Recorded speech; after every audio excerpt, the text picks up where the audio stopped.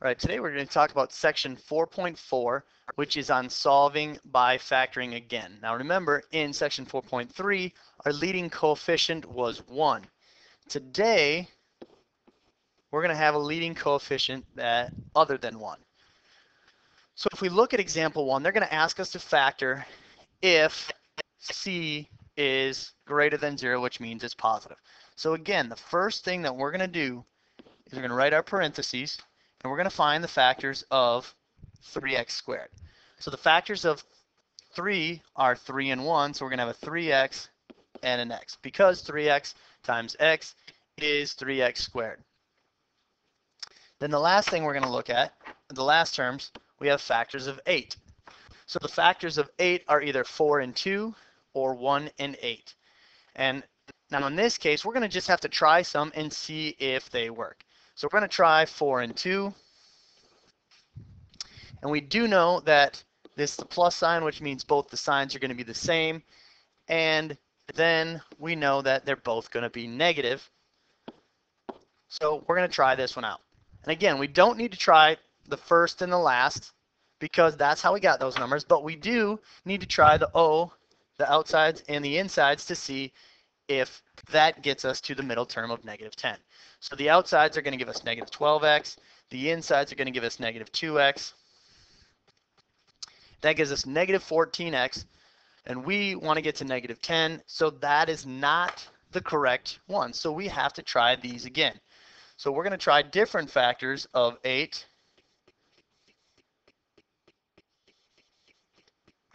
So let's try putting them in the other spot. Let's try 4 here and 2 here, because now the outsides and the insides will change. The outsides give us negative 6x. The insides give us negative 4x. That gives us negative 10x, which is what we want. So here is our solution. That's what we get if we factor it. So now, example 2. We're going to do the same thing, only C is less than 0, which means that's going to be negative. We're going to do it the same way. We're going to set up our two parentheses. Factors of 6x squared are either 6x and x or 3x and 2x. Let's try 3x and 2x. And then the factors of 15 are either 1 and 15 or 3 and 5. And again, we're just going to pick some numbers. The more of these problems that you do, the easier it will be to see what they are. So let's try 5 and 3. We know that that's going to be a negative sign, which means we're going to have one of each. One's got to be positive, one's got to be negative. So let's try negative and positive in that order. So again, we're going to check the outsides and the insides. We don't have to check first and last because we know the first gives us 6x squared. We know the last gives us negative 15. So just doing the outsides and the insides. So we're going to get 9x for the outsides and negative 10x for the insides, which gives us negative 1x. That we are supposed to get positive 1x. So what that really means is we just have our signs in the wrong spot. So if this one's going to be positive and this one's going to be negative, which would switch these to a negative 9 and a positive 10. And so that gives us positive x. So here is our answer. So go ahead and pause the video and do questions 1 through 6. When you're ready, go ahead and hit play. And here are the answers for questions 1 through 6, if we factor those. And notice number 3 cannot be factored. There's no possible factors, so we just write that, cannot factor. Example 3, now we're looking at factoring with special patterns. And again, we're looking at the same ones that we did yesterday, the difference of squares and a perfect square trinomial. So this one is a binomial, this is a perfect square, this is a perfect square. So we're going to have the same thing in our parentheses, only it's 9x and 9x, and 5 and 5, and again, 1 is positive, 1 is negative. The outsides and the insides are going to cancel out, so that's how we get that one. B, these are, again, perfect squares, We're going to have to check to see that. So this is 7z, this is 8. They're both plus signs, so that's plus. If we multiply the inside two together and double it, it should give us 112z. And 7 times 8 is 56, times 2 is 112, so that is correct. And the same thing here, perfect square, perfect square. So this is going to be 3r, 11, and it is a minus. And that gives us 33, negative 33r times 2 is negative 66. So there's the answer for that. Again, go ahead and pause the video, and then you can answer questions 7 through actually 11 on your notes. We'll do 7 through 9, and then you can hit play. And there are your answers for 7, 8, and 9. Now if we go to the next page, go ahead and do 10, 11, and 12. And again, you can pause the video while you do those. And here are the answers for 10, 11, and 12. Now as we get into example 4, some of these problems, we're going to have to factor out some monomial first. So the first thing you're always going to want to check is, are there any factors of these polynomials that we can factor out? So if we look at A, I notice right away that I can take a 3 out of these. So essentially, we're doing the distributive property. We're factoring out a 3. And so now that is a difference of squares. So it's going to be x minus 10 and x plus 10. And so there is the answer for A. For B, if we look at this one, I notice that I can take a 4 out of all of these. Well, that'll give me a 2m squared plus 7m minus 30. And so in this case, now we have to try to factor that trinomial. Well, it's got to be a 2m and an m. And then factors of 30 are either 1 in 30, 2 in 15, 3 in 10. We've got to find the ones that are going to get us to a middle term of 7m. And we know that we're going to have opposite signs. So we're going to have 1 plus and 1 minus. So let's try minus 6 here and a plus 5. If we check the outsides and the insides will give us negative 12m. The insides will give us 5m. And we need to get, that gives us negative 7m. We need to get to positive 7m. So I'm going to switch the signs here.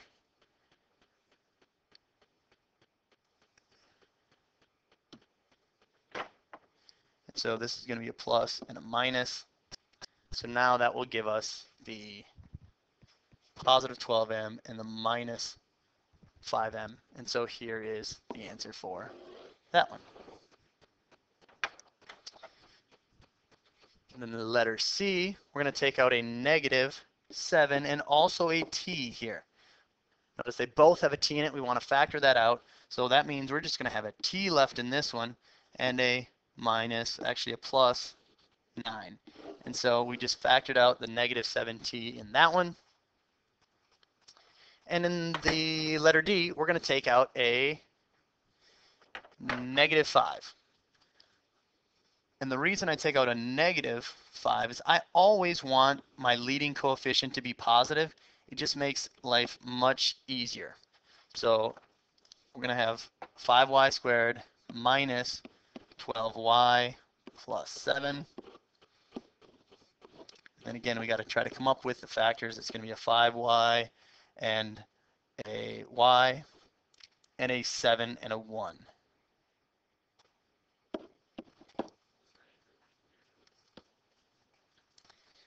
All right, so if we notice here that this is a plus 7, so that means the signs are both going to be the same, and they both have to be negative because the 12 is negative. So if we check the outsides, and the insides outside give us negative 5y, the insides give us negative 7y, that is negative 12y. So here is the answer to that one. So go ahead and pause the video, and then you can do questions 13 through 15. There are your answers for 16, 17, and 18. So far, we've been just factoring all of these quadratic equations. Now, what we're going to move into in example 5 is solving quadratic equations. So instead of just factoring these expressions, we're now going to have an equation, and we're going to use the zero product property just like we used yesterday as well, and we're going to solve these. We're going to find what does x actually equal. So the first thing we're still going to have to do is we're going to factor all of these problems, and then we'll go one step further and solve it. So we're going to start by factoring these. Again, can't take out any common factors. So let's try a 4x and an x. Factors of 15. Let's go 5 and 3. So minus and plus. Again, we want to check to make sure the outsides give us negative 20x, the insides give us 3x. That is negative 17x, so we're good there. We've picked the right factors. So now we have 4x plus 3 equals 0, or x minus 5 equals 0. And then we solve this. So this one is 4x equals negative 3, and x equals negative 3/4. And here, add 5 to both sides, we have x equals 5. So that is the answer for number 5A. We're going to do the same thing over here on B, but now notice that we have variables and numbers on both sides. We want to put it into standard form. So we always want to set it up so we get everything on one side and set it equal to 0. So if we do that, we're going to get 3y squared. We're going to add 14y to both sides. So that's going to give us plus 36y. We're going to add 48 to both sides. That's going to give us 108. And we're going to have equals 0. So now if we look at this, we can probably take a 3 out of everything. So we're going to get y squared plus 12y plus 36 equals 0. Now if we look at this, I see right away that this is a perfect square trinomial. So I'm going to go y plus 6 squared equals 0. If you don't see that, that's perfectly fine. You factor it, you get y plus 6 times y plus 6. But in this case, we know that y plus 6 equals 0, which means y is going to equal negative 6. And there is the solution for B.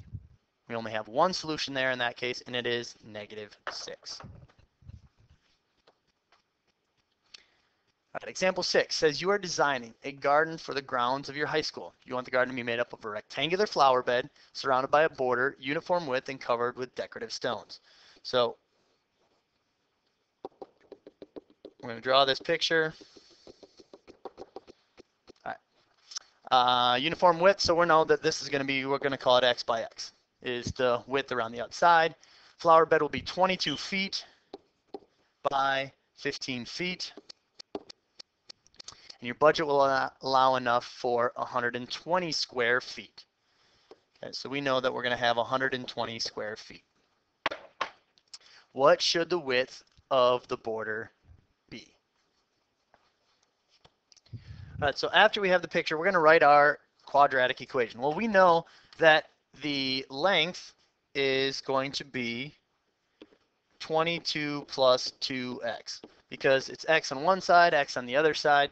So that's plus the 2x. The other side is now going to be 15 plus 2x.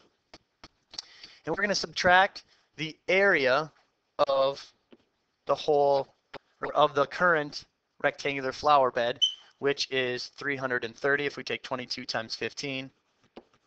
And that has to equal 120, which is going to be the area of the decorative stone. So the first set of the sets of our parentheses, we multiply that together, that's going to give us the area of the whole thing. We're going to subtract the area of the flower bed, and that will give us the area of the decorative stones. So if we then go ahead and FOIL it, we're going to get 330 plus 44x plus 30x plus 4x squared equals 450 if we move that over. Now let's put everything on one side. So we're going to get 4x squared plus 74x minus 120 equals 0. So we're going to take 2 out of everything there. So we're going to get 2x squared plus 37x minus 60 equals 0. And then if we factor it, we're going to get 2 times 2x and an x here. And so that's going to give us 2x minus 3 and an x plus 20. So then when we solve it, we're going to get x equals either 3 halves or negative 20. Well, obviously, x cannot be negative 20, so x is going to be 3 halves. So it said, what should the width of the uniform border be? And so we are going to say 1.5 feet, or it would be 18 inches.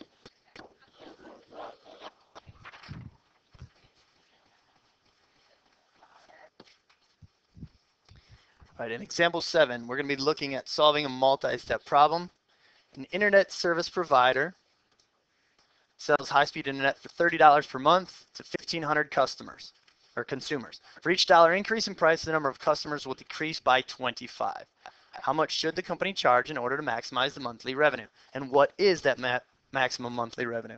Now, this is exactly like the problem we did the other day, where if we increase the price, we're going to decrease the number of sales.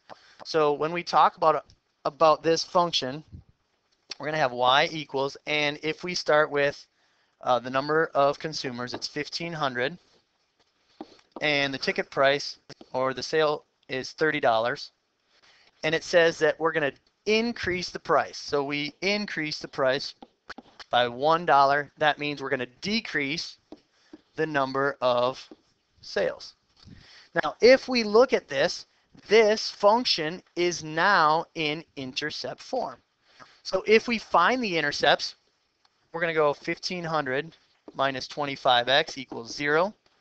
So if we solve that, 1,500 equals 25x.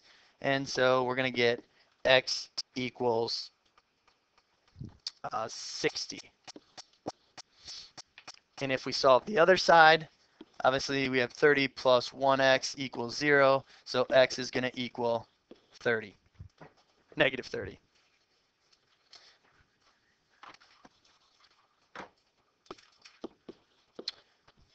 So these are the two intercepts. Well, we don't want to graph this, so we're going to find the axis of symmetry. Well, I know that the axis of symmetry is going to be the average of these two. So we're going to go 60 plus negative 30 over 2, which is going to give us 30 over 2, which is 15. Now, if we remember, the 15 represents our x. So that means we're going to increase the price by $15.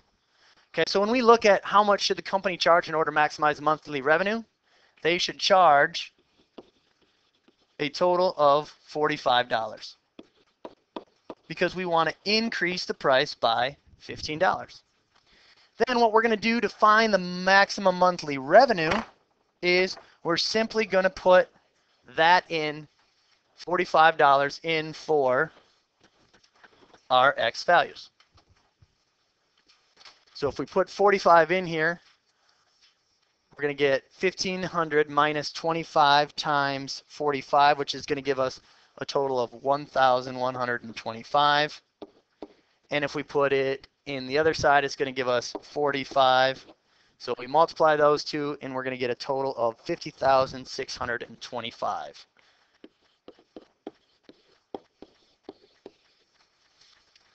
Okay. And so that is our maximum revenue. So if they charge $45, then they will make a total of $50,625. So go ahead and do questions 19 through 21. You can pause the video, and then once you have those done, go ahead and hit play. All right, so here are the answers for questions 19, 20, and 21. Notice, again, we always have to make sure that they are in standard form, and then we factor them. Then we use the zero product property, just like we did in section 4.3, to find what the values of x are to make these our solutions. So here is the assignment for page 263, or for section 4.4 is on page 263.